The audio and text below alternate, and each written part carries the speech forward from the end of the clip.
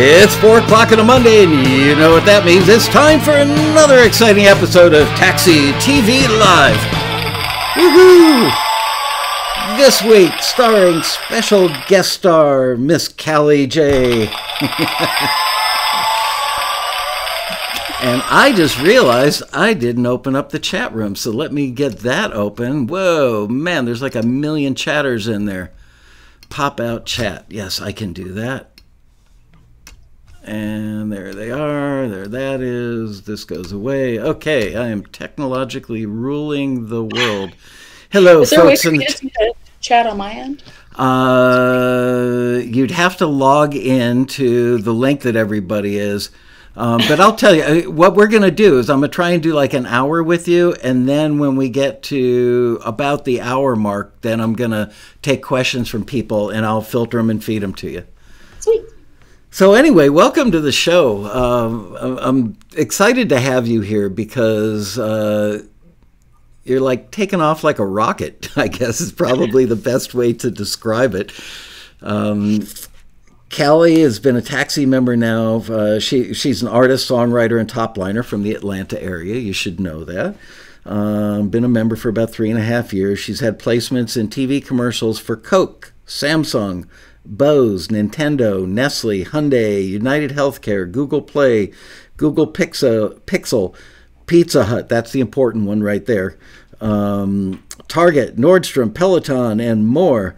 Did they send you a free Peloton is the big question. I've got 2 older daughters that are 40 and 38, and they love their Peloton. Yeah. She's also had a bunch of TV placements in shows like Vanderpump Rules, The Resident, Empire, Younger, The Hills, Tiger Woods, Chasing History, Hustle in Brooklyn, Young and the Restless, Power, X on the Beach, and many more. And maybe the most fascinating thing about your story, Callie, is the fact that you somewhere, I think in an interview you did with Bria about 1.5 years ago when you were our passenger profile, you actually said the words, I knew at 12 years old that I wanted to grow up and do music for TV commercials. Like, how is that even possible that you knew that at 12? I have no idea. I mean, I've been playing instruments since I was 6 and everything, but why on earth I was dreaming of writing jingles and stuff at 12, I have no idea. I do know maybe what sparked it off was there was a radio contest to write a holiday jingle for, I believe it was O'Charlie's. And I submit, it was like parody. It took a, what's her name, Mariah Carey song. And I wrote Charlie's lyrics to one of her songs. And I won the competition and they like sang my version of Charlie's jingle on the air. And I was like, oh my gosh, I want to do this for the rest of my life. Like, it's amazing. So I wonder how they got the publishing side of that cleared. I mean, great that you got to do it on the air, but I would imagine that Columbia Records probably sent out a team of people like ninjas or something to take care of the radio station after that. Yeah. Shut it down. Right, exactly. You also write stuff. I'm fascinated. I mean, I know you a little. You know, I've met you at the Road Rally. You and I hung out for, I don't know, 15, 20 minutes at the Hawaii Songwriters thing 2 years ago, I think. The last one, I think that was a live one. But I don't think I understood. I knew you were taking off like a rocket. I didn't understand the depth of your talent, the depth of your ability, and the range of stuff that you do. I mean, you're best known in our circles, and maybe in the industry now, as this lady who, you know, top lines commercials and sings commercials with all this spunk and the sass, and you do it so well that you're a brand, you know? I mean, you are a brand. But by the same token, I listened to just about everything that you've done that I could find that's on the internet, and you've got some stuff that's really like tender and heartfelt, that's like acoustic guitar, vocal. Mm-hmm. So, and you do it. I told Callie before we went on the air, the worst thing she's got online is an A-, and the only reason it's an A- is because the other stuff is all A+. So by comparison, but how do you like shift gears for all those different mindsets and styles and do it so well? For me, it's fun. Like from an artistic level, I don't think I could ever land on one single genre that I was like, yes, this is me as an artist. So for sync, it's just fun to be able to kind of flip flop depending on the day and what briefs come in and everything. So it's just it's a source of like creative freedom getting to write in a bunch of different genres, and I love being able to hop around like that, from day to day. Are there any genres that like make you go, nah, I can't do that, just because it's a weird genre for you? Um, I would say,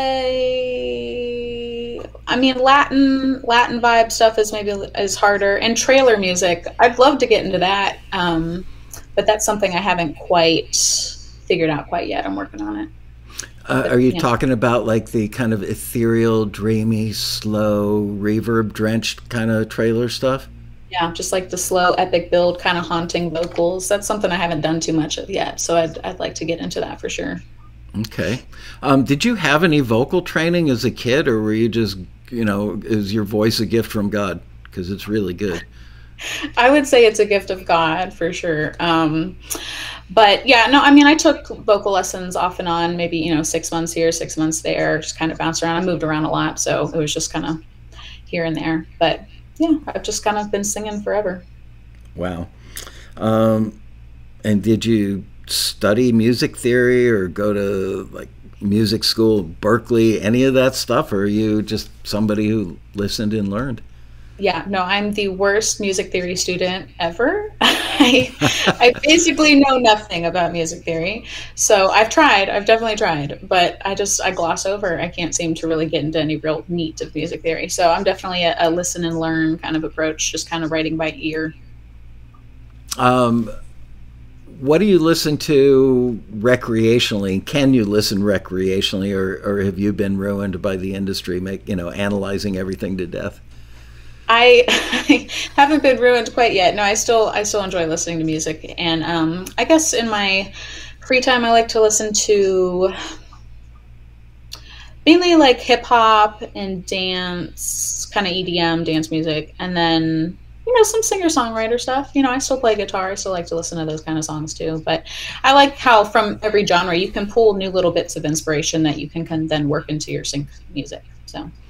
Yeah, it's funny. A lot of people say, we're going through this terrible time in the music industry. Honestly, I think it's one of the best times in the music industry because everything is not pigeonholed into just top 40. I mean, with the advent of Spotify and other streaming services, that I hear amazing stuff from people who are unknown all the time. I hear amazing stuff from Taxi members and go, I think we're in kind of a golden age. I mean, the fact that you can have kind of, mindless top 40 pop and Ed Sheeran out there at the same time. Yeah.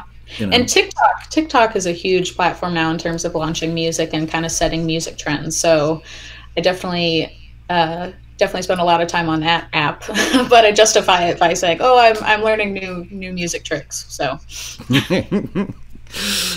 Do you take notes when you hear something that's cool or that you like, or does it just stick in your brain?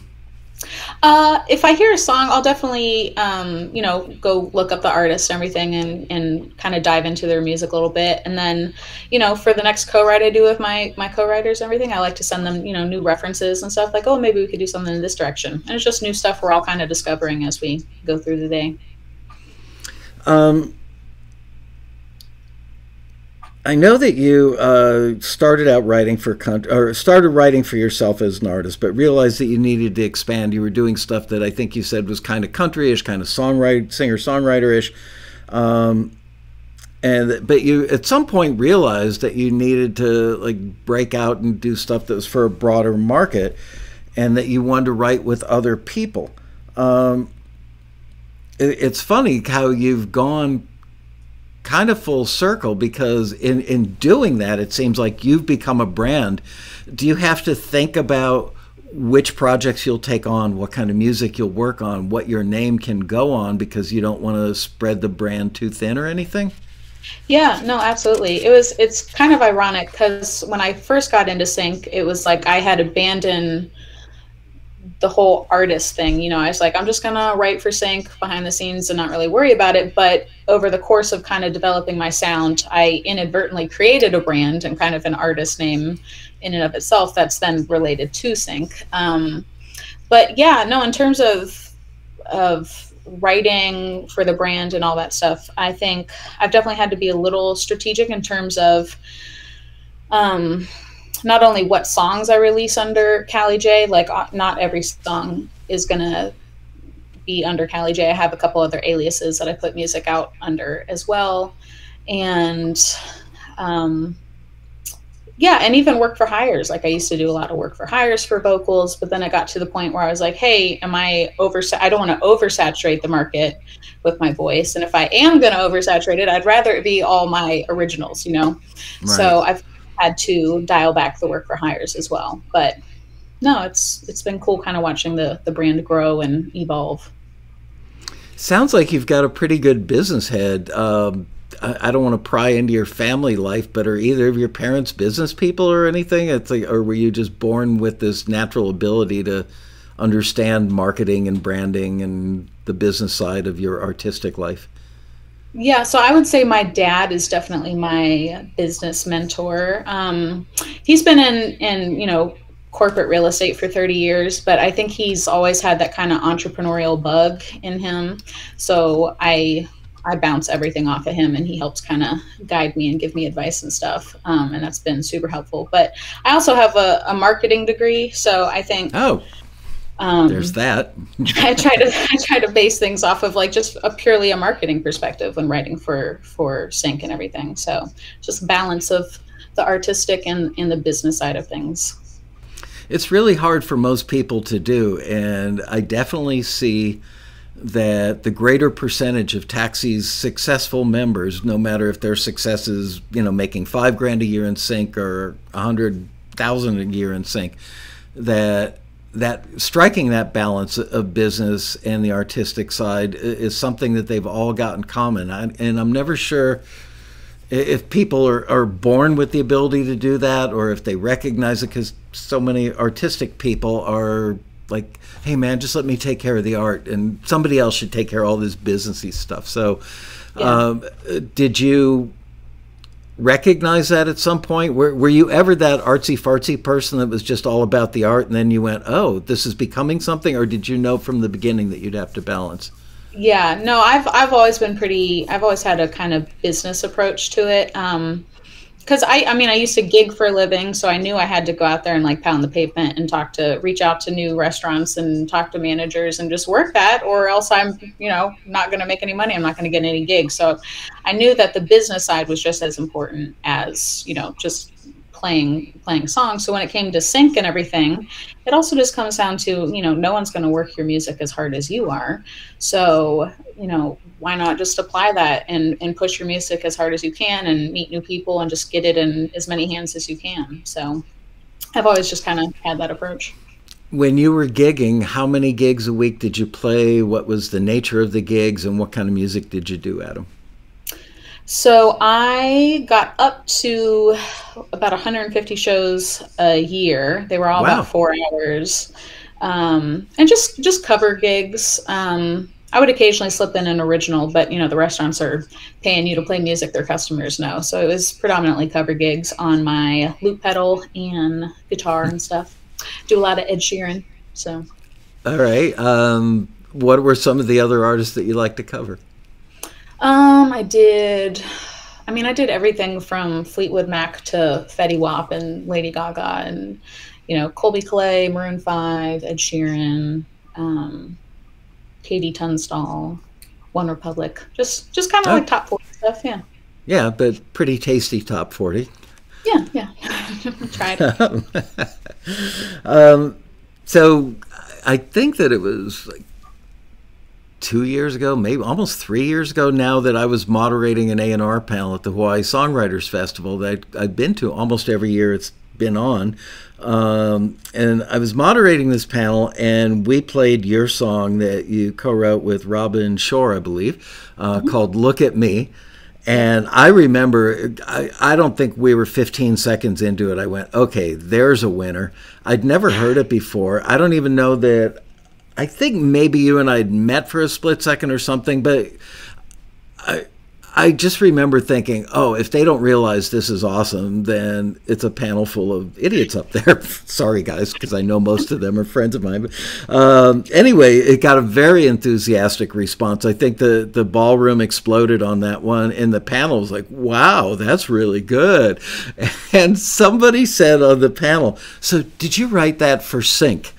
And as I was telling Callie before we went live on the air, whoever it was, I'm sure it was somebody I'm friends with, I kind of wanted to punch him because it's like really, not that I go around punching people, figuratively speaking, I wanted to punch them because it's like either a great song that's syncable or it's not. But that was the moment where I realized how important the artist thing was becoming and has become for Sync, especially for TV commercials where they're looking for authenticity. I mean, you couldn't listen to that song and not think, okay, I could place this in 10 different commercials like in about a week.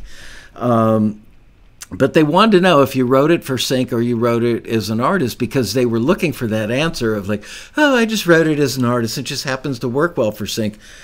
I personally think, it's almost like a form of musical racism, although it has nothing to do with race. But can a song just be judged on the content of the song, not on the exterior stuff? Yeah. So how do you deal with that? I mean, you are a brand now, and you're becoming a pretty well-known brand as a Sync writer and as an artist. How do you feel about... let me restate that or re-ask the question a different way. Does that ever enter into your writing? Do you ever think to yourself, no, this sounds too much like Sync? What would I do if I were just an artist and not even thinking in terms of Sync? Or does none of that even enter the equation? Well, first off, I would take the comment at the panel as a compliment, because I feel like a lot of people tend to think that there's like a stigma or something about Sync music, that it's cheesy and it's just so obviously Sync. So if you can walk the line where it works for Sync, but it also sounds authentic or it sounds like it could be an artist song, then you've struck a really good balance. And I wrote that one with Robin Shore and Jacob Federecci. I want to give them a shout out. But Absolutely.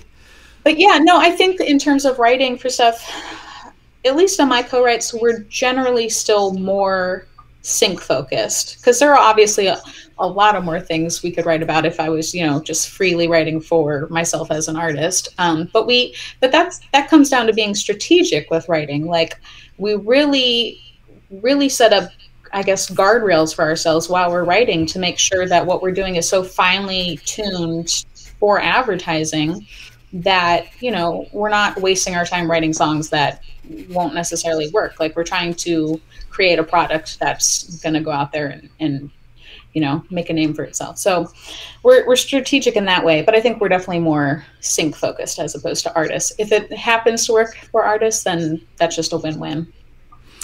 Let's talk about the rules of writing music for advertising. Can you give us kind of a bullet point list? Well, I guess I've actually been reflecting back on that a little bit, because when I was first getting into Sync, I was writing more for film and TV, and then I decided to switch over to advertising, and I noticed there were some differences. And even now, what I'm finding is all ad music works for ads and film and TV. Like, we're still getting TV placements with our ad music.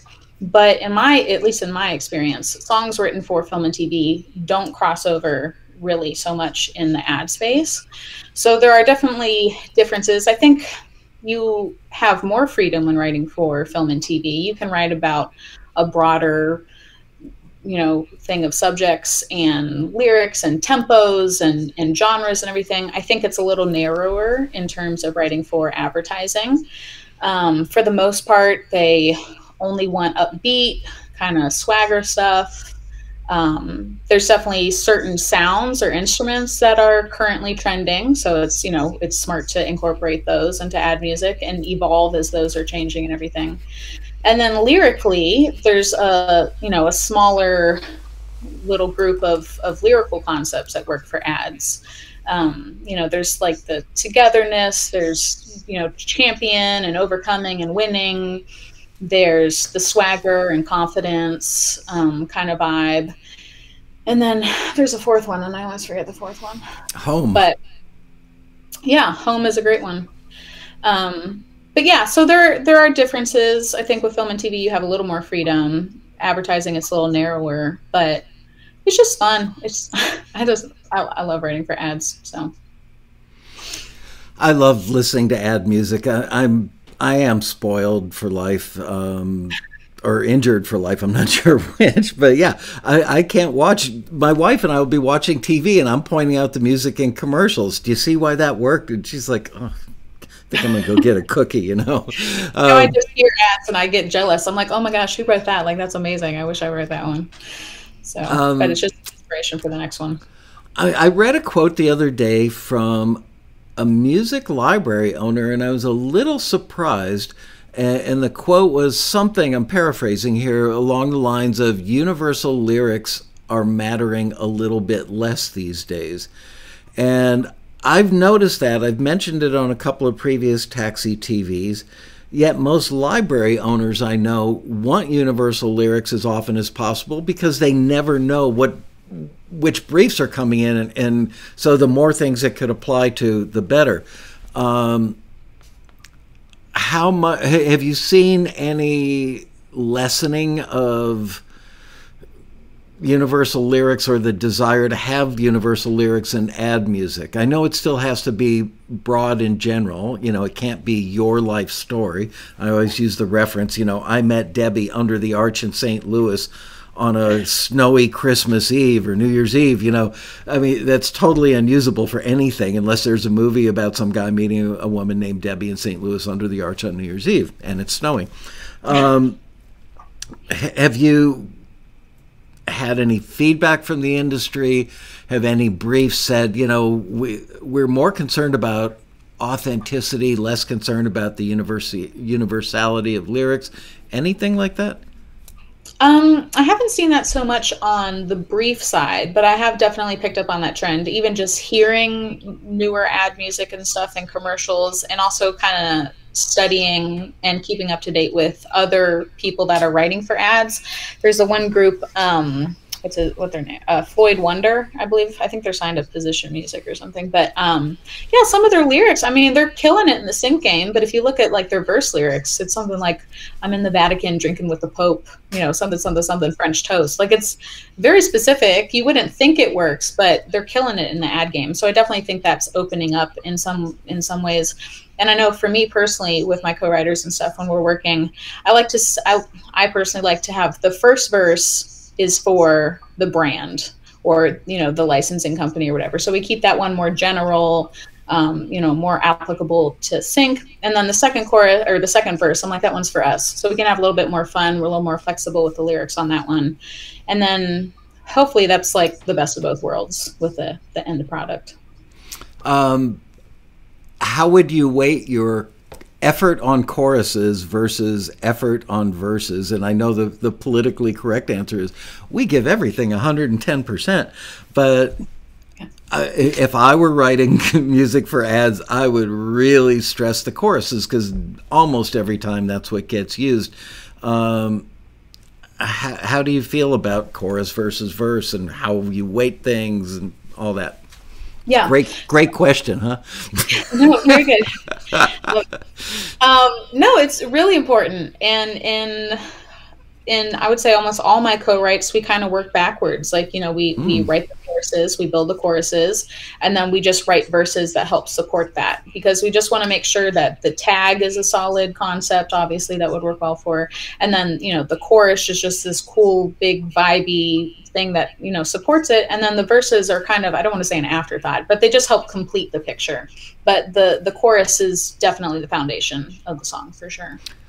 in most instances, and maybe it's 50-50, maybe it's not, is it a track that comes to you and then you top line it and sing it, or is it that you have an idea, which is probably a chorus that's been top lined in your brain and probably a little sketch on tape, figuratively speaking? Which way does the process go, or does it go both ways? So I am 100% the track comes first, and then I write ideas over it. I would love to be the writer that, like, you know, is constantly doing voice memos on my phone with new ideas and sending that to producers. But as of right now, that is not my creative process. No, the track always comes first.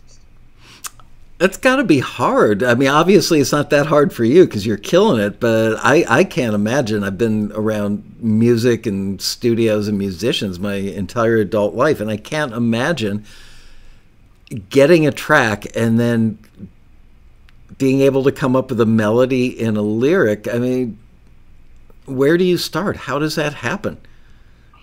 I don't know. Honestly, I don't know how people work the other way. Honestly, I want to go find writers that write the idea first and then pick their brain about that. But I know for me, I don't know. I feel like if I'm just writing a song idea, I feel like I'm limited by maybe my own internal tempo. This might sound weird, but I feel like we all kind of have like our own internal tempos and stuff. And I personally am limited by that, or, you know, the genre. I'm not naturally going to write hip hop lyrics if I don't hear a hip hop beat or something like that. So I personally love getting tracks from producers that are different genres and tempos and keys and all this stuff. And it's just like, oh, like that's inspiration. I can write an idea to that, but I might not naturally just come up with that idea, you know? So when you get a track from a producer, and they've gotten a brief that they then share with you. Maybe they share it with you when they first get it, so you can start rattling ideas around and while they're working on the track. When you get it, you're exceptionally talented at your word flow and the use of syncopation, and very, very, you're completely on the money with the rhythmic aspect of your lyrics, both in the writing and your delivery as a singer, which is a big part of top 40 music right now, and you completely nail that. So you've got a track from them, and now you've got there's an old expression about putting 10 pounds of cow poo in a 5-pound bag. Somehow you do it magically, where you're able to get these very simple thoughts in a very syncopated way in a track that somebody else built. That boggles my mind. And like I said, I've been in the industry for longer than you've probably been alive. And how do you do that? I'm amazed. I'm honestly not really sure. I just do think it's important. Like, the lyrics really are the cadence, like the rhythm of the lyrics is a hook in and of itself. You're adding another rhythmic layer over the track. And for me, you know, syllable counts, I'm just OCD. I need all my syllable counts to like match, and the lines need to be even. And I think in doing that, making sure your syllable counts are the same, that just emphasizes the hook of the lyrical rhythm and everything when the syllables are the same and they line up and everything. So it's just a subconscious kind of let's add another hook to it. You know, it doesn't necessarily just have to be the instrumental parts, but the vocals, just from a sonic standpoint, can add another hook element. Your lyrics are very kind of streetwise, and I mean, clearly, you know, you don't hang out, right? Exactly, but it's like you've got that part of you, but yet you're not that person. I don't think you grew up on the mean streets of Atlanta or anything, but one of your lyrics was you rhymed saucin' with tossin', I believe. I can't remember which song it was in, but I heard that and I went, I don't even know what saucin' means, but I'm sure it's appropriate because you sold it so well in the song. And just like, how the hell did she come up with saucin' and tossin'?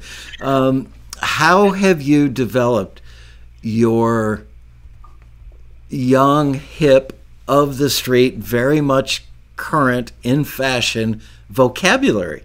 Because that's something that sticks out to me. You've got a great lyric writer's vocabulary. Thank you. I think that's just a matter of just kind of staying on top of trends and stuff. I certainly, am not in everyday conversation going to hear some of those terms or words and everything, but just in current, pop and hip hop music, you might hear a new phrase or something and you're like, oh, what? And I have to go to like Urban Dictionary. What does this even mean? And then I'm like, oh, well, that might work for sync or something, or TikTok, or I mean, I have a sister that's 5 years younger than me, so she's definitely maybe a little more in tune with stuff sometimes, and she can tell her old sister, what's cool now. But no, it's just kind of keeping your ear to the ground and staying on top of what's popular. Oh, you do it really, really well. And speaking of TikTok, they wouldn't let me in. They said I was too old. I couldn't operate TikTok. That's what it was. I didn't know which way to swipe or which button to click. You gotta get on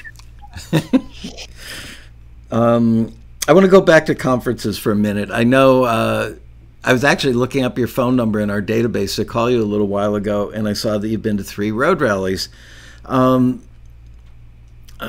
I get so frustrated that we've got, like, I don't know, 4 times as many members as people who show up at the road rally. And I can't believe that not everybody comes to the road rally. I understand it's tough to get time off work. I understand a plane flight is $300 or $400. I understand the hotel, even if you share the room with somebody, is going to be a few $100. So, but the conference is free.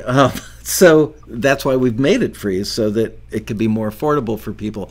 How has the Taxi Road Rally, or has the Taxi Road Rally worked for you? Has it helped you build your career? What have you learned there? That sort of stuff. 100%. So first off, I would say for anyone, I mean, I don't know if we'll have an in-person one this year, but if there's ever another in-person one, I highly recommend. I had just graduated college when I heard about the first Taxi Road Rally, and I'd never been to a music convention before. And I'm definitely an introvert at heart, so it took some I guess some pep talks on my end to convince myself to go to the first road rally. But that literally changed my life. I mean, I'm not being dramatic in any way, but I met so many people. The Taxi Road Rally community is just so amazing, so supportive. Everyone's just trying to help everyone, and I learned so much from it. I mean, when I was first getting into sync, even the Taxi TVs, I had them on like a podcast, like all the time. I was just listening to everyone talk and just trying to absorb as much information as I could. But the road rallies they're awesome, and it's just fun to like see friends that you might not have seen in a year. It's great. It's just a nice little social, but professional convention. It's awesome. Well, thank you for saying that. I'm a big believer in it because I see how it changes lives, and it just breaks my heart for everybody who can't come or doesn't come. People must think, well, get to it next year, and they don't realize they just cost their career a year. I mean, it sounds like the rally was the launching pad for your career. Absolutely. I think you mentioned that you heard the names Matt Vanderboe and Marcus Cohen at the road rally, but didn't actually meet them at the road rally, but contacted them after the fact. So if you hadn't gone to the road rally, I guess you might have heard about them on Taxi TV maybe, but yeah, it's just, I beg people to come, and they find every reason in the world why they can't. Now, obviously, if you have a medical issue or, God forbid, a death in the family or something, those are good reasons not to come. But like, I can't get the time off work. Call in sick. I don't want to encourage anybody to lie, but call in sick. No, it's totally worth it. Like, honestly, you can meet so many people that can help open other sync doors for you and introduce you to other opportunities. So it's definitely worth it for sure. Did you know that sync was your goal when you came to the rally at first? Yeah. So when I was a senior in college, I was getting a marketing degree, but I also got a music entertainment and business certificate program, kind of like a minor thing. And as part of that program, I got an internship at a music licensing library, which initially kind of introduced me to the world of sync and everything. And I just thought it was so cool. And I had been writing for local artists in the Atlanta area for a year or two. But I was disappointed because the music would be released and it just felt like it was just sitting there. Like nothing was really happening. Just local artists releasing music, and they were very talented. But I was hoping to, do a little bit more with the music. So after having that internship, then I graduated college. I was like, this is what I'm going to do. So that's when I got on the internet and was just trying to figure out how to even start. And that's when I, found the Taxi Road Rally and everything. And that was the first thing I did. Well, I'm glad you did, because it does take, I believe it or not, I'm an introvert. If I hate going to parties, I hate going to anything where there are a bunch of people in a room. I get a little claustrophobic with people standing around me. I would much rather stand in the corner at a party and talk to my wife or a good friend all night than be like, hey, how are you?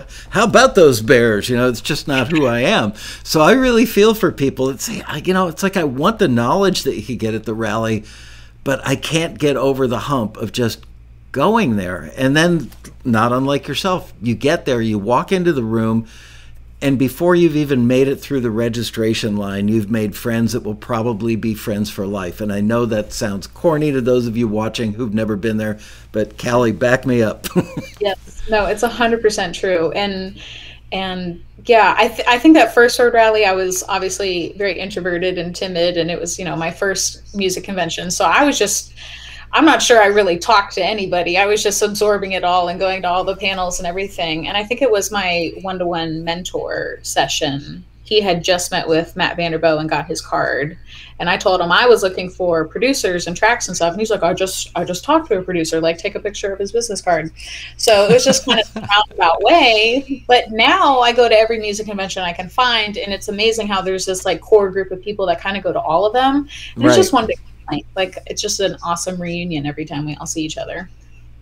I find it so funny, and I would say this to Vanderbo's face. He might be watching for all I know, but to hear the word producer in the same sentence with Matt Vanderbo is hysterical, because when he describes how he started out in the beginning and he turned on Pro Tools and he said all he saw was a blank screen. I didn't know what to do after that. And now he's a known producer of tracks. Legends. Yeah. Matt and Marcus are legends. They're amazing. Yeah, the best. Let's see. I'm looking for my next question. See, how long does it take you? I don't even know if you've ever kind of thought about how long it takes you, but from the moment that you start working on a track and top lining it, how long does that process take? And then we'll talk about the vocal stuff after. Yeah. So I would say if I'm writing the whole top line myself, it would probably take, well, I mean, it's probably about the same as when I, write with other top liners and stuff. But I mean, 2-3 hours, I would say, in terms of creating the top line. When I'm writing it by myself, if I'm writing a co-write with other top liners and like the producer, we're having a Zoom write or something, it might take a little bit longer. But that's just because you're all vibing off of each other, and so those might be like 3 or 4 hours, but they're more fun because you're getting to hang out with people. So, has it,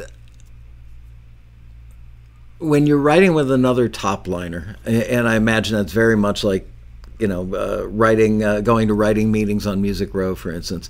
How do you guys settle disputes when you are not in the same room, but you're Zooming, and somebody comes up with an idea that they're just absolutely in love with, and you're sitting there thinking to yourself, maybe not. How does that go? Do you feel free to just express that, or do you have to be a bit of a psychologist? What's the process? Well, luckily, I think I try to work with people that we're generally on the same page. Like we know what we're trying to create and everything. And I don't think we try to guard our ideas or anything too much. Like we know we're writing for sync, so we're not going to hold on to anything too hard. But if someone really does have an idea that they love, then generally like the producer's on the call and the other top liner and I, so there's 3 of us, and it just kind of a majority rules. But I mean, everyone's always really chill. Like that's never much of an issue. That's cool. What's the largest number of people that you have ever co-written with on a particular song? I think I've done 4 on a song once, maybe 5 once. But this goes back to my like cold, calculated business side of my approach because I'm like, I'm writing for sync. I'm doing this for a living. Like, I'm not trying to have a bunch of people on a song. You know, I try to keep it 50-50 or, you know, 3 people at the most. So. Right. Somebody in the chat room just asked, what is a top liner? And there's still probably a lot of people out there that don't know what that is. So can you please define what top line is? Yeah. So I am writing basically the lyrics and melody over a track. Someone will send me a track that sounds like a instrumental right off of the radio or something, and then I write the vocals that go on top of it. So we just approach it 50-50 like that. And do you have, well, as for anybody that came late, a lot of people are actually showing up late. Some of the rules of advertising, if I may be so bold as to summarize, is emotionally up-tempo, positive. The tracks are up-tempo. They're empowering. They're I feel great. It's a great day. Is that all kind of a good summary? Yeah, absolutely. I'd say that's the general vibe for sure. We definitely saw a little bit of a shift at the beginning of COVID and stuff. The tone kind of switched to, oh, it's a togetherness. Like, we're going to get through this all, you know, uplifting, like more soaring kind of vocals. But as a whole, and I think we've 100% switched back to normal at this point. But yeah, definitely more confident, swagger, attitude, upbeat, you know, just happy, cool songs. I've noticed, and maybe it's just the commercials that I've been noticing, but I've noticed in the last year there are more and more commercials that sound like they are tracks from a song, and they've stripped out the lyric and the lyric melody, and maybe replaced it with a little bit of instrumental melody to carry it. And have you noticed that trend at all, where lyrics, like 5 years ago, lyrics were all over the place? Seems less so in the last year. I don't know if that's because of COVID or if it's just me that's noticed that. Any vibe on that from you? Yeah, I would say in general, since I started writing for sync and everything, my ad spots that have landed have been probably 50-50 instrumental versus vocals. But the thing to keep in mind with that is, even if the vocals don't make it into the ad, oftentimes they're kind of what can help sell the song to the music soup or the brand or whatever. They hear the song and they're like, oh my gosh, it sounds like such a cool like artist song or whatever. And unfortunately the vocals might not work with the ad, but they just loved the song so much that they then decide to use the instrumental and then have their own, you know, commercial dialogue over it. So I think for the vocalists and top liners out there, like, don't beat yourself up if your vocals don't make it onto the ad. Like, they probably still did play a role in helping land that spot. And then, you know, everyone still gets paid their normal cuts regardless of what version of the song gets placed. So. Do you ever feel like I could have just gone blah, blah, blah, blah, blah, blah, and still got the money? Yeah, I'm going to try that one time. Just do like a nonsense song. See what happens. How many songs 3 years ago or 4 years ago, when you were just getting started on this, how many songs might you work on in a year versus how many you're working on now in a year? I don't know if you've ever done the math on that or not. Yeah, no, I actually keep pretty close tabs on that. Just because I was interested, because when I was first listening to all the Taxi TVs and stuff, I kept hearing the numbers that for instrumentals and cues and stuff, people would need, you know, 1,000 or 2,000 cues or instrumentals to like really make a good living off of that. And I was just very curious. I said, you know, I wonder how many vocal songs you need. So I kind of kept track of that. But I think when I was first getting into sync, I might have done 40 or 50 the first year, and then I bumped up to 100. Wow. Was it last year or the year before? And I think I did 90 last year. And I think this year I'm hoping to keep it closer to like 75 or something like that. But it's definitely, I don't want to say quantity over quality, but you definitely got to have a lot of tunes out there working for you. How do you meet most of your collaborators? Well, I mean, back when conventions were happening and stuff, definitely at conferences and everything. And now libraries will pair me with some of their favorite producers, or music supervisors will introduce me to producers that they think, you know, we'd vibe well together and everything. Um, and then, yeah, I just try to keep everybody happy and write with as many people as I can. So, but no, it's cool. So it's a full-time gig for you at this point, right? You're not like working at a Church's Fried Chicken by day and writing at night. None of that. No, in fact, I gigged for a living, and then was gigging to kind of supplement my income as I was getting into sync and everything. And it was literally a miracle, because I had been building up my sync job, I guess. And then it got to the point where I said, okay, I think I'm ready to stop gigging. And I literally played my last gig on, what was it? I think it was January 17th of 2020, right before they shut everything down for COVID. So it was literally perfect timing. I felt like that was a miracle that I had actively decided to stop gigging. And then it just so happened all the gigs went away anyways. So, but I was able to then support myself with sync. And Wow. I've been full-time sync ever since.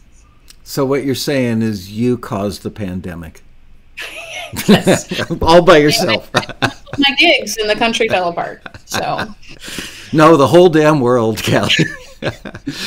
Do you ever miss doing the gigs? I do.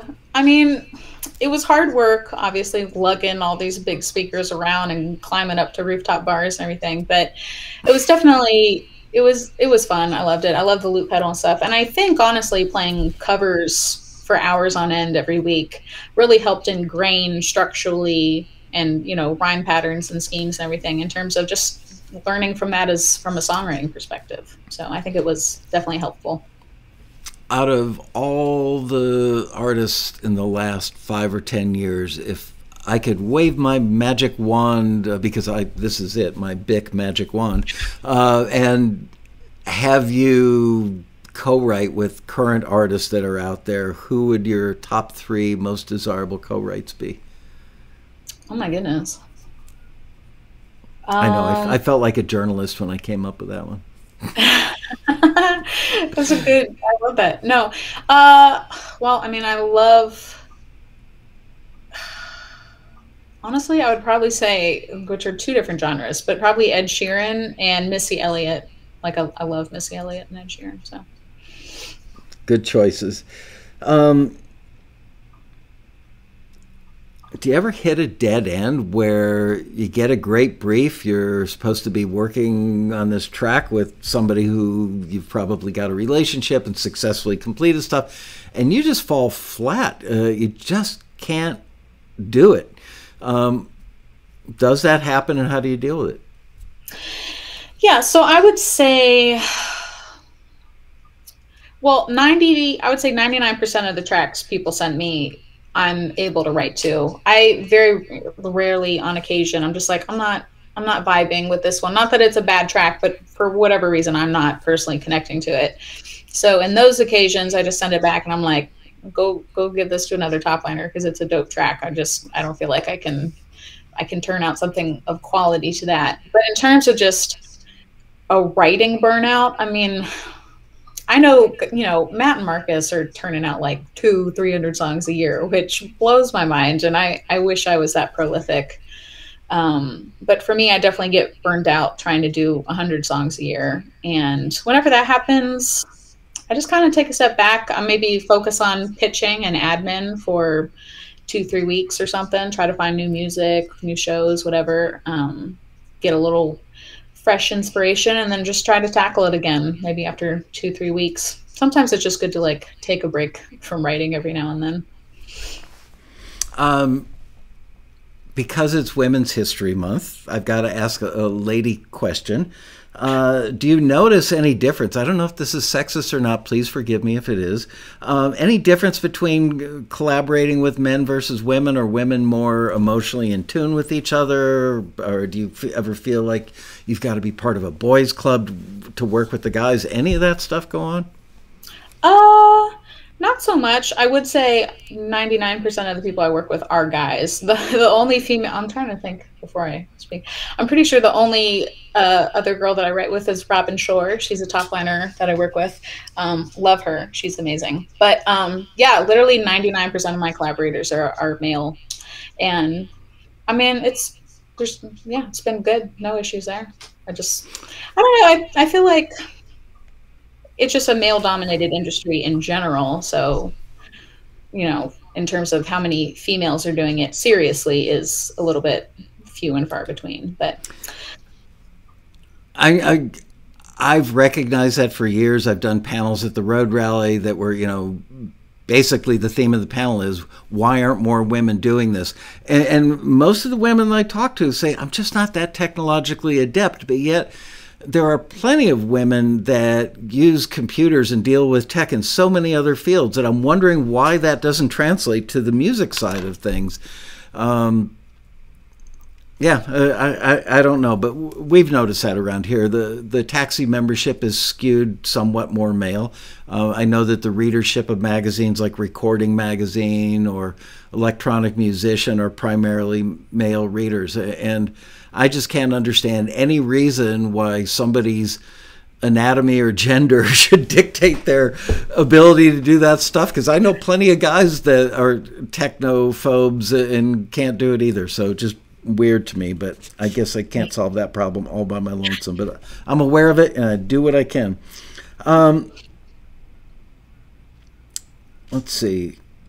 Writer's block. Have you ever hit the wall like mid-project where it's like coming and it's feeling good and then boom, I'm out? And how do you deal with that? I don't think anything's happened like that mid project. But if I am, doing a Zoom write with a couple people and, we've worked for 3 or 4 hours and we still need a second verse and a bridge, then we're just like, you know what, we'll pick this up next week. Which is what we do. But we've never, I guess, abandoned a project or just been like, this isn't working. We're just gonna, walk away from it. We always finish it in 2-3 weeks max.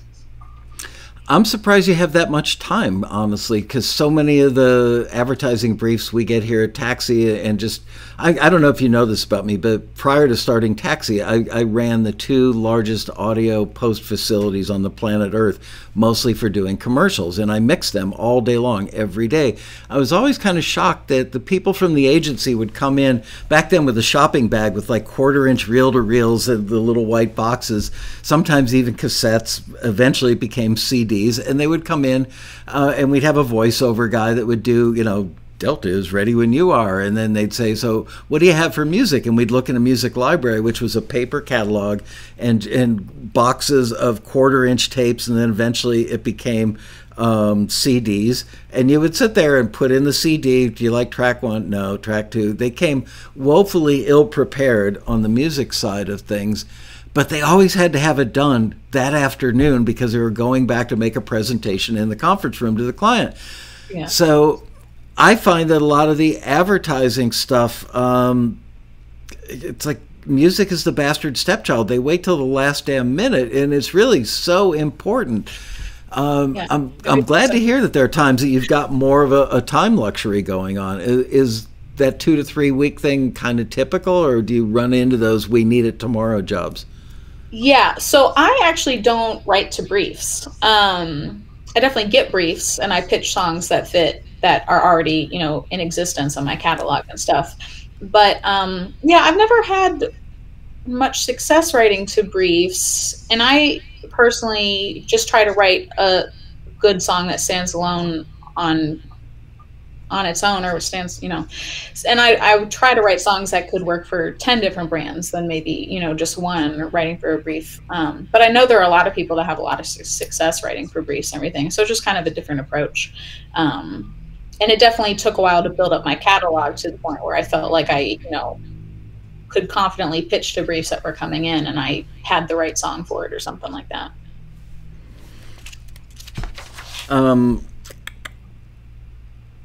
Let's see.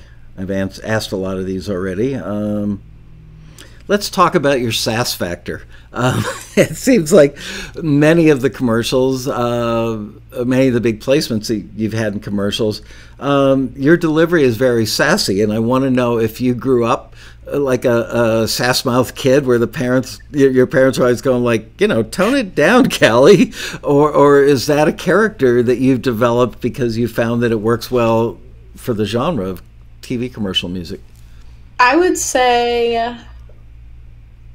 yeah, for the most part, it's something I developed. I would say I always had a slight, which why I don't know because I've basically grown up in Georgia, but maybe a slight Valley Girl approach.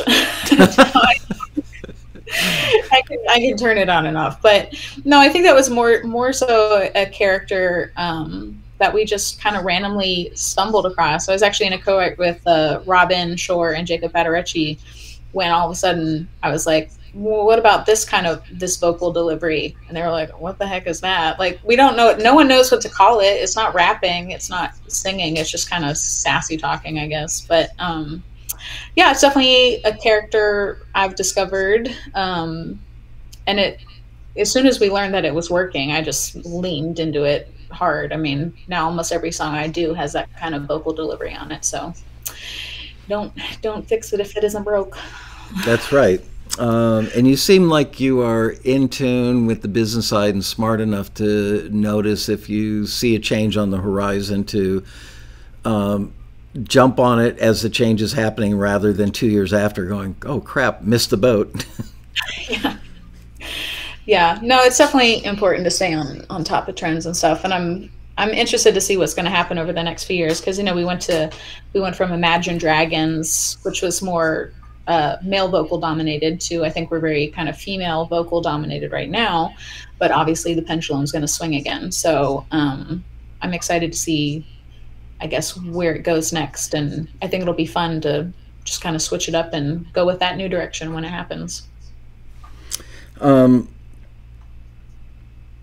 Okay, your titles. I'm a huge proponent of great titles that telegraph what the song is going to sound like, what the topic of the song is, what the attitude, the whole song. And your titles are just great. Flex, Walk Do the Talking, Attitude, Well Hello, Showstopper, Look at Me, Do It Like You, I Like It, Bad, Do Your Thing, Throw It Back. They're all titles that are remarkably short and do such an excellent job of telegraphing.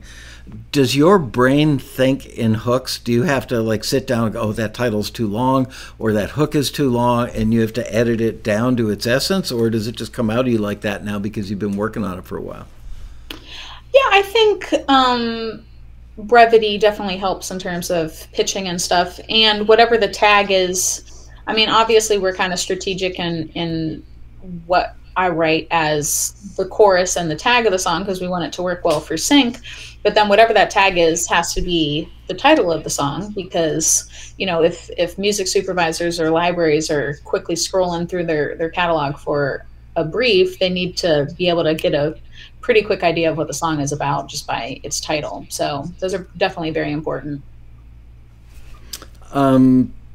Your lyrics are often spunky, empowerment-based, full of attitude. And yet I've heard songs of yours like Still Miss You or Close Your Eyes that are more tender and intimate, which are really, really good, by the way. And then Bad and Neon Lights, which are less advertising-like and more top 40-ish, I would say. Is it hard shifting modes and becoming, 1 minute you're ad lady, next minute you're this person? It seems like it's effortless to you because the quality of the material is there. Is it hard, or is it you don't think about it? No, I mean, I love it. I love being able to switch gears like that for different projects. And I've been lucky enough to work with a couple really talented DJs down in Brazil. They're the ones that was on the song like Still Miss You and Out of My Head and all those more dance tracks. But those are definitely more written towards the artist world. Like those are released. Some of them are with labels and stuff down there. And, we're more stream focused. We're trying to get streams with those. But no, I love it. I love to try to at least keep a toe in the writing for the artist world, because it's definitely fun to do both. How do the experiences differ working with different producers? Or how much do the personalities, the styles, the workflows all come into play? Yeah, I would say the workflow is pretty similar with every producer that I work with. But what I love is, I'll send a reference to 5 producers and be like, hey, we're going for, confident, sassy attitude vibes, and they're all going to give a distinctly different track because it's their own personal vibe. It's how they interpret the brief. So I love how I can apply my style and my sassy talking, whatever that is, to 5 different tracks and work with 5 different producers. And they're all going to have their own kind of identity and sound and brand. Like if I work with Marcus Cohen, like we definitely have a brand and a sound together. Versus when I write with, Robin Shore and Jacob Federecci. They're different sounds and they both serve their purposes. And I just love it because we're getting to have, it just helps expand the catalog, I guess. We're having a wider range of songs just by working with different producers. Got it. Let's see. Got that one covered.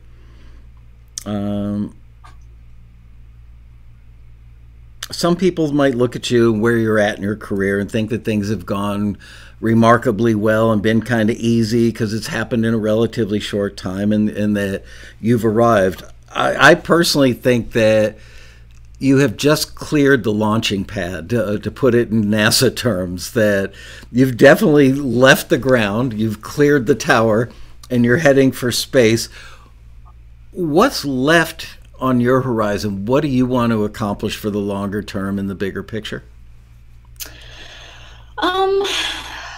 Well, it's just been interesting, I guess, pivoting and changing my strategy as I grow and check off, little goals along the way and everything. I started out writing for film and TV, and then I kind of pivoted over to advertising. And at first I was doing more vocal songs for advertising, and now I'm doing the sassy talking, and or even in the deals that I have with libraries, like the deals I have changed and evolved as I've gotten more experience and more brands under my belt. Libraries are willing to maybe strike different deals, or even reaching directly out to ad agencies and music supervisors and pitching that way, kind of. I still work with a lot of awesome libraries, but I'm also starting to pitch directly to ad agencies and music supervisors. So that's changing. But I think, I don't know, my next goal, one, I want to move out to LA this year. And then, I don't know, maybe. So you can pay 13% more taxes? What are you, crazy? I just want to be out there with all the cool kids in LA. They're all moving to Georgia. We'll just pass somewhere mid-country. But yeah, and then I don't know, I'm definitely, I really enjoy the business side, so I could see maybe starting up my own pitching agency in the next 5 years or something like that, just as everything continues to grow. I think that might be a cool thing to do, but we shall see. I'm just kind of learning as I go. Well, I have little doubt that you will accomplish great things. And then one last question before I turn it over to the questions from the chat room. And I want to say, somebody in there keeps asking, where do you, what agencies, how do you get this? How do you get that? They're looking for the keys to the kingdom. And I'm sorry, I've forgotten your name, but whoever you are, I'm not going to ask her that. Diane Kane, I think. Yeah. I'm not going to ask her that. The reason is that, within the next 30 days, a couple thousand people will probably see this. So that means any company or any people she mentions, that everybody and their brother is going to reach out. And honestly, we've had that happen before. And it's like, how did you hear about me when they piss them off? Oh, through Taxi. So, no, we're not going to ask that question. Sorry, Diane. Yeah, I don't want to get blacklisted or anything. Right, yeah. First of all, it's like, asking, can you tell me how to compete with you? Which generally Taxi members are very generous with sharing information and contacts and stuff, but not on a video that's going to be seen by a lot of people. what happens in person at the road rally over a cup of coffee is one thing. What happens in public like this, whole other thing. And besides, we don't know you. We do have people that will take those names and do crazy things with them. So my last question before we turn it over to the chat room questions is, what advice would you give to young girls who look at you and think, I want to be like her? I would say you, first of all, can do it. This is true for anyone trying to start up their own small business or anything, but like, you're going to have some serious moments of self-doubt and imposter syndrome and thinking you can't do it. You're not up to par. You can't compete. But I've generally always had the approach of like, I might not be the most talented person in the room, but I will definitely work the hardest. And I think for anyone, or girls trying to get into sync and everything, just you gotta learn how to tune those voices out and just do it. If you feel deep down that you can write for sync and create a small business like that, then you can, and you just have to learn to tune everything out and just focus on your goals and everything, because we need more girls in the business, first of all. So we really do. Yeah. You just reminded me of something, if I can tell a little Lasco family story. Right after the earthquake happened in '94, I think it happened, I was saying January-ish, my two daughters who were on the East Coast, I used to fly back and forth every other weekend to be with my kids when I moved out to LA. And then when they got older, they would start coming out to LA for the summers, for big chunks of time.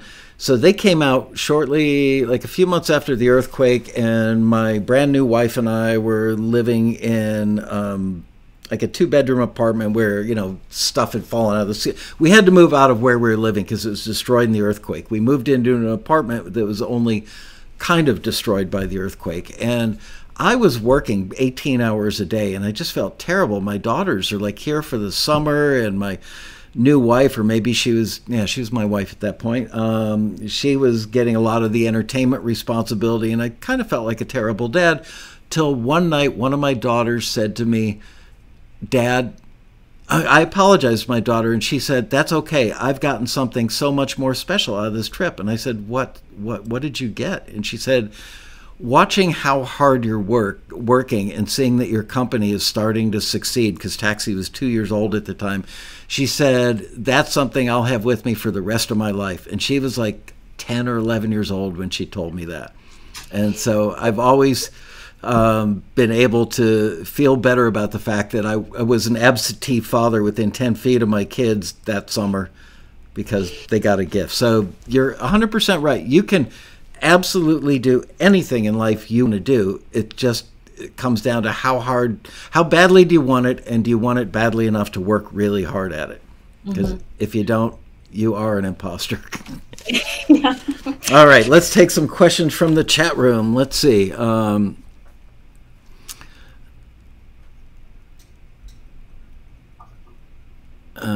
There's a little delay, so it's going to take a moment.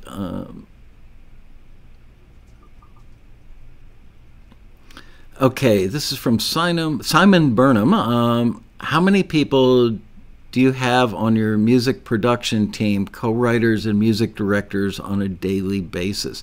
How many people do you have on your music production team, co-writers and music directors, on a daily basis? I believe Simon is from Australia. Music director is not really a term we use here in the States. So how many people on your team? How many different pods of producers, I think, is the question, do you work with? Yeah, so I definitely have my core group of producers that I work with like almost weekly.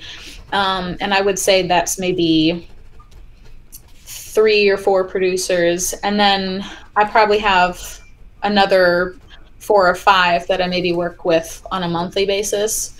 But yeah, I would say there's maybe 8 to 10 that I try to work with regularly. And that's all about just, finding the people that your styles gel with, gel together well, and just sticking with it, because it is a long game. I mean, you can be writing for a year with someone before you get a placement. So you just got to keep writing with them.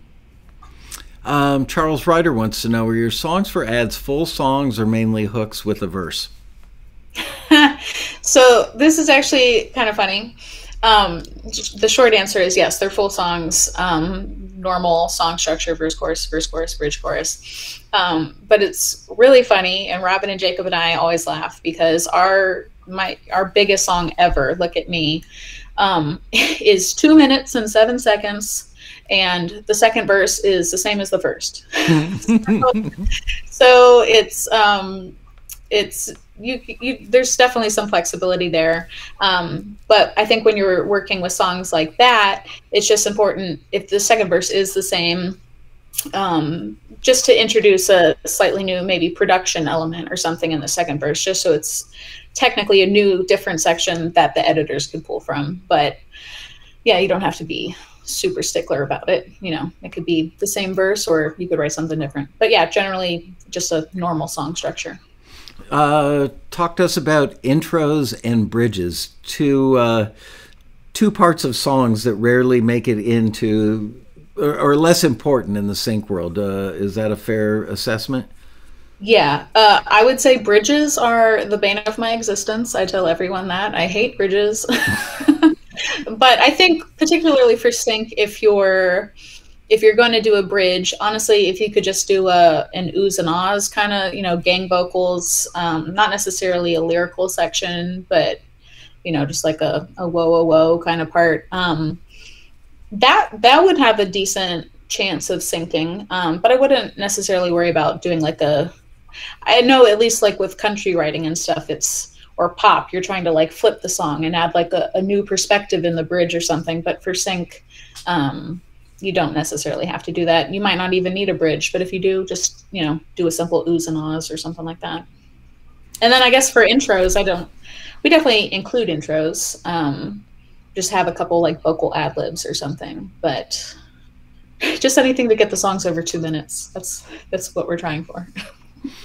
People keep wanting to know where to hear your music. So Liz is going to post your Taxi profile in the chat room. And also, I went on YouTube and found a half dozen of your bigger sync songs on your YouTube channel.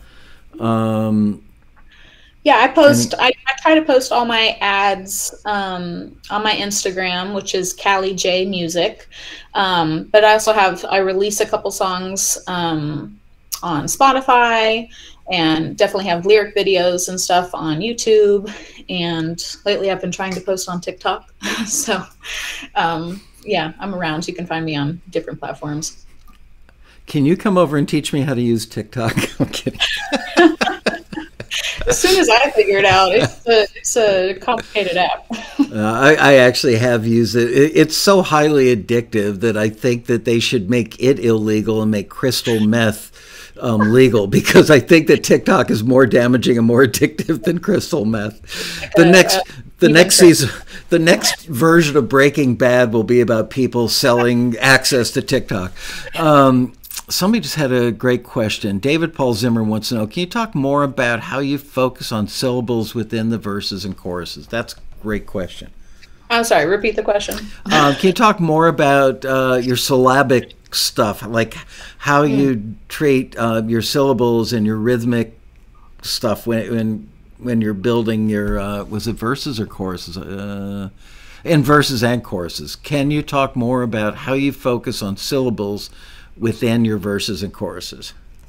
Yeah, so I think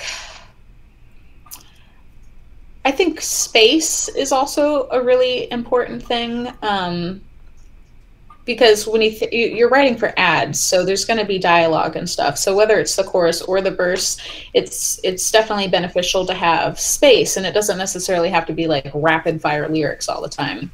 You got to let the song breathe a little bit. But yeah, in terms of like rhythm, I think I generally just try to go for a bouncy, I guess bouncy is probably the best word. Just something that's like, it's so hard to describe. I like that. Just like, yeah, that. That's what I'm trying to write, guys. What do you mean you don't understand? Yeah, no, it's hard to put it into words, but yeah, space, and And even as a reference, like look at me, the ad libs. I never really realized how important ad libs could be in helping to sell a song, because what's between every verse line and that song is a well, uh-huh. Hmm. And we just threw it in there as like it's a filler kind of ad lib thing. But honestly, that's what has sunk I, the most. I mean, ad libs can also be really, really important in terms of writing for advertising and stuff. So just kind of a bouncy, but also leave space and room to breathe and have fun with the ad libs. Several people have asked in different forms how involved you get in the building of tracks or the final mixes of tracks. Do you mix your own tracks? So explain your relationship. I know the answer, and I think you kind of covered it talking about the producer side of things, but explain what you do, what you don't do. Yeah, so I generally have a pretty hands-off approach to my producers in terms of what, like, how they build the tracks and what elements are in there and everything, and even a hands-off approach in terms of how they produce my vocals. So I track all my vocals here at my house, and I tune them and align them with Melodyne, Vocal Line, get it all nice and pretty and together. But I send them the raw stems, and they're pretty much free to produce them however they want. And because it is sync and we're trying to pump out songs and everything, we really don't kind of dwell on the production too much. I mean, if it's a solid song that we feel could confidently get in a library and land some spots, then we're not going to pick it apart. That's the thing about music. It's so objective, and it could be argued that a song is never done. You just have to learn to recognize when a song is at the point where it can do the job that you wrote it for. So, and then at that point, you start pitching. Did you happen to catch my interview with Stephen Pressfield at the Road Rally, or have you read any of his books? I believe I sat in that one. It's been a minute, but Yeah. yeah, I sat in that panel.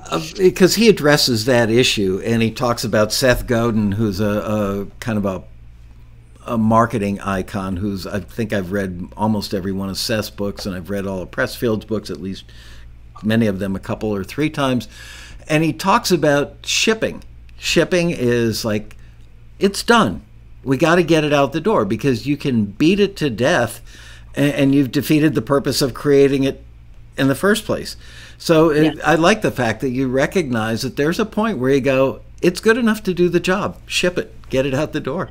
Yeah, exactly. And for sync, I mean, you never know if a song is actually going to place or not. So you have to be a good judge, a good steward of your time also, and know, like, you know what, we've invested enough time in this song, and it's time to move on to something else. Because at some point you might cross the line of like where you're maybe not making up the money that you make with that song isn't justifying how much time you spent on it. So it's just a balance. It's learning what that sweet spot is for you and your music.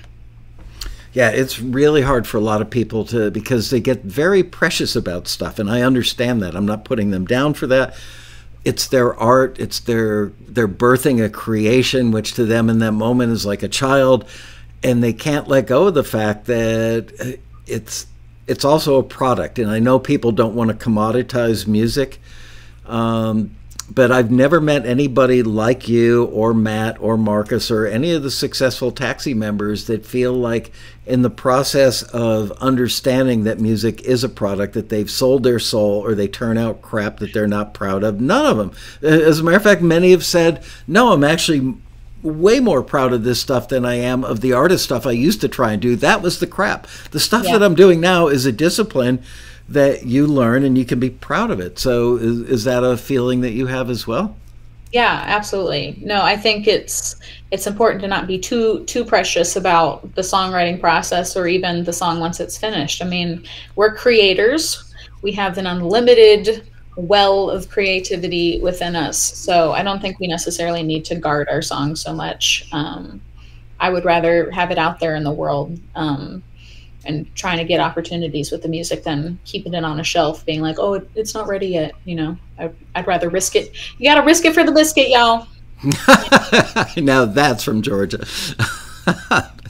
Here's a question from Ken Mesford. Do you use a particular DAW that everyone in your circle uses, or do you just get WAV files? I would say most of my producers probably use Logic. I track my vocals in Pro Tools. I don't know why. That's just like what I was used to. But yeah, they send me out just like a printed wave of the instrumental. I don't get like individual stems of anything.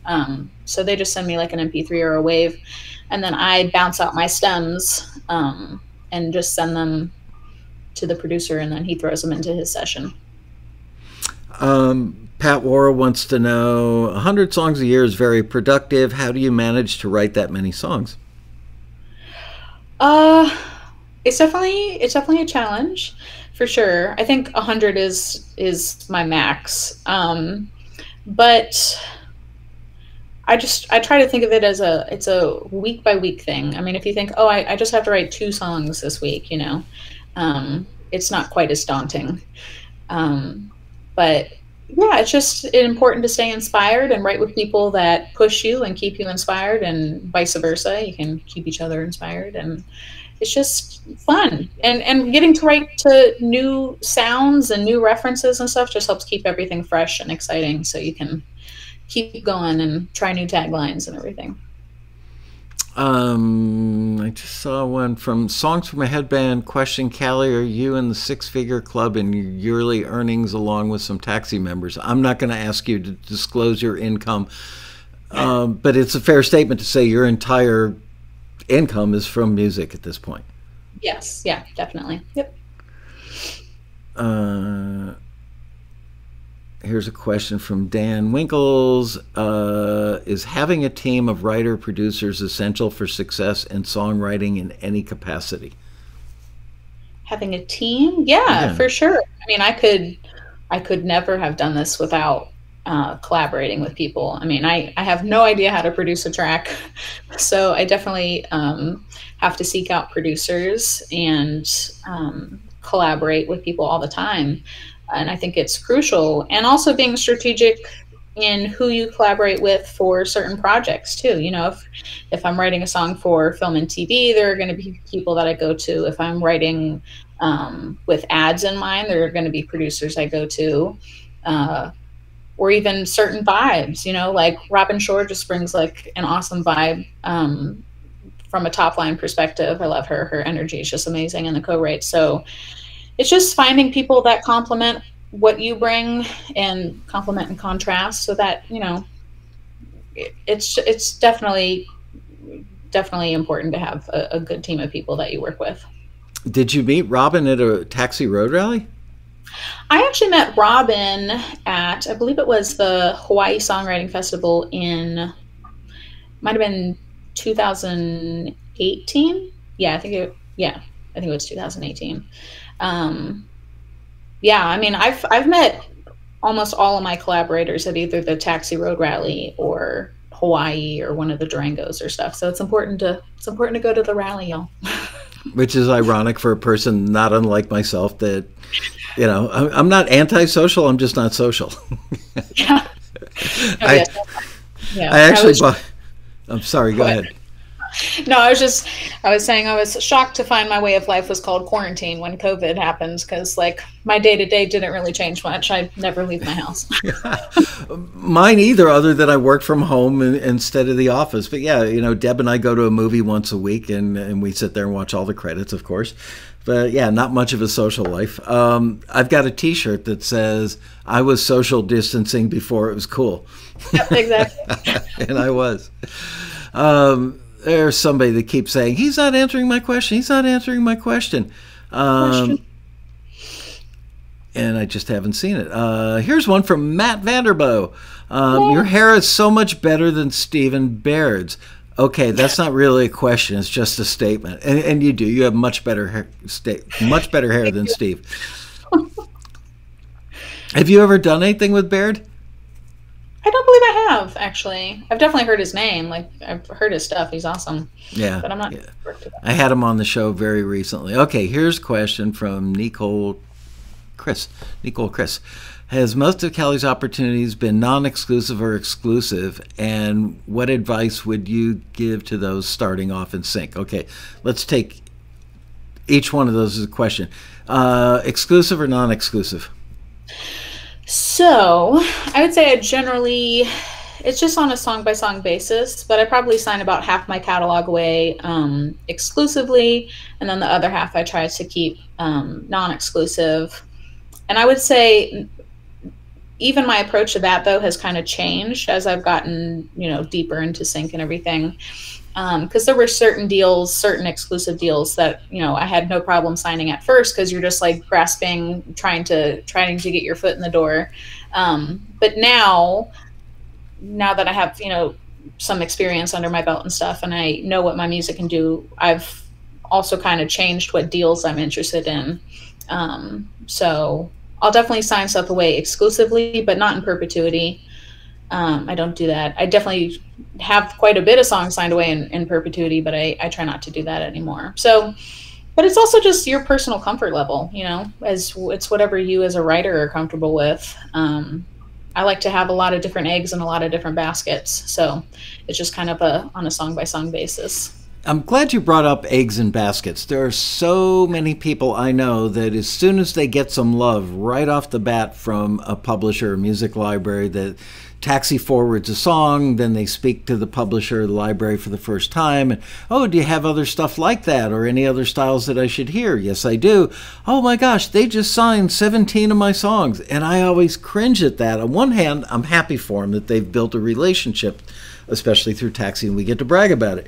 But on the other hand, you don't know for a while if that relationship is going to bear any fruit or not. So I always advise people, as tempting as it is, it's like, wow, I just signed 17 songs. I would give them 2 or 3 or 4 and give them a year and see if anything pops. Most of them aren't going to get any syncs, but maybe one of them is that thing that resonates with the marketplace and gets synced over and over again. But you have to look at... do you agree with my opinion? I'm going to turn this into a question because I'm going to act like a professional here. That different libraries have different clientele.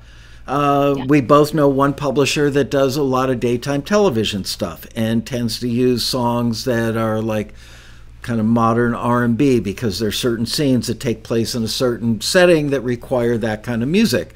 There are other people that are very tuned in to TV commercials, other libraries that work a lot with reality TV shows. So they each have their own type of client that generally asks for a certain kind of music. So you could find out about a library that's had 1 million placements, but they're all in reality TV. So if you give them a song that would be great for a TV commercial, they might have nobody from an ad agency coming to them saying, what you got?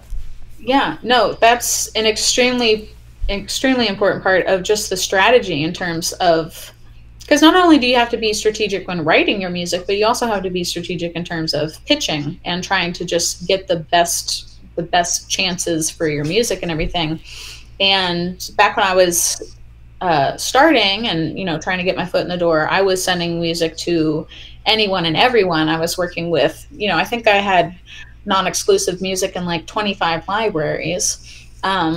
But like Michael said, there's, different libraries have different clients and different shows that they're pitching to, or ads, or, vice versa. And it really just kind of boils down to, after a while, you can see who's consistently having more success with your music. And I do think you kind of have to cast that wide net at first to see what libraries are having success with your music. But after a certain point, you can kind of start to dial back and fine tune who you're sending your music to, and be more strategic in that sense.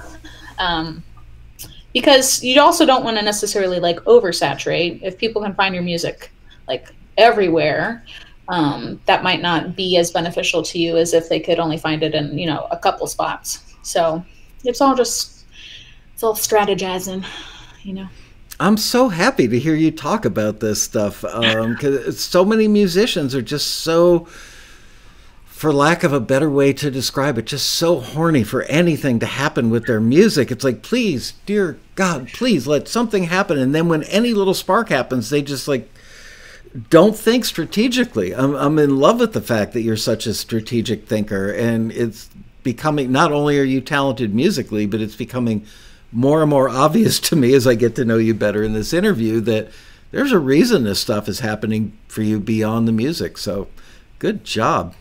Thank you. Thank you. Yeah, really. I can't think of the last time a musician even uttered the word strategy to me. It's just I'm an overthinker. I just lie awake at night trying to figure out overthinking. But no, strategy is very important. And I know even for me personally, like I've been having to kind of figure out and weigh the pros and cons, because there's this one real high profile, very big, well-known library that I've been pitching some of my music to. And we have a great relationship. Like I love them. Like they've gotten me a couple good spots, but I'm definitely not having the success with them that I'm having at another place. So it's also just the ability to be able to set aside, like, I really like these guys. And I think they run a great operation, but maybe my music just isn't the best fit for their clients. So as much as I want to continue, and maybe you toss them a song every now and then, but it would be smarter to, focus more of your songs towards the libraries that are having success with your music. So you just got to take that all into consideration. Have you ever had a library owner call you or email you? It's like, hey, you've been a little dormant with me lately, and I noticed that you've got a lot of other activity with X, Y, or Z. Has anybody ever pegged you for that, or they just accept it as she's probably got her reasons? Yeah, I definitely experienced that a bit, particularly when I was shifting more from film and TV to ads. There were some more like film and TV focused libraries that I had been working with quite regularly that I kind of slowly faded away from. And that's not because I don't think they're great libraries. It's just because I've kind of changed my direction as a writer and stuff. So my music isn't naturally a good fit for them anymore. So, right. Yeah. Well, this has been great. I've really enjoyed getting to know you better and getting the answers to these questions. I think looking at the chat room, everybody's loving it and saying all kinds of great stuff. I hope that we have a road rally in person this year. I hope that, I'm literally like taking it day by day. I want to do an in-person road rally. I don't want to throw one and have nobody show up because we're all still trepidatious. So we'll see. I'm going to wait a couple more months before the hammer falls on that decision. But in either case, I would love to have you back, either on stage at the road rally. We can both take a Xanax backstage before we go out there. I'm kidding. Or do another one of these, at a virtual rally if it comes down to that. But you're a great interview subject, and I'm just so proud of you. I'm just in love with the fact that you're combining this creative output with a business head. It's like, man, I always tell people, if you wake up in the middle of the night, you see me standing at the foot of your bed with a Q-tip, I'm only there to get your DNA. Well, I learned a lot of the tips and tricks from listening to Taxi TVs when I was first getting into the business. So this has been an awesome, I'm honored to be here tonight. I really appreciate it. Well, thank you for sharing your wealth of knowledge and inspiring people. And I hope that out there somewhere is another 12-year-old little Callie J that goes, I want to be just like her, because they will have picked a really great role model. So thank you, Callie. Great thanks for taking the time. Thank you. Thank you. And good night, you guys in the chat room. See you tomorrow. Oh, by the way, don't forget to subscribe if you're not a subscriber. There, I'm doing my business stuff. Give us a thumbs up. Hold on. There you go. Give us a thumbs up. And I will see you tomorrow for Taxi's Quarantini Happy Hour right back here, same channel, 4 o'clock. Have a good night, everybody. Thanks for joining us. Bye-bye.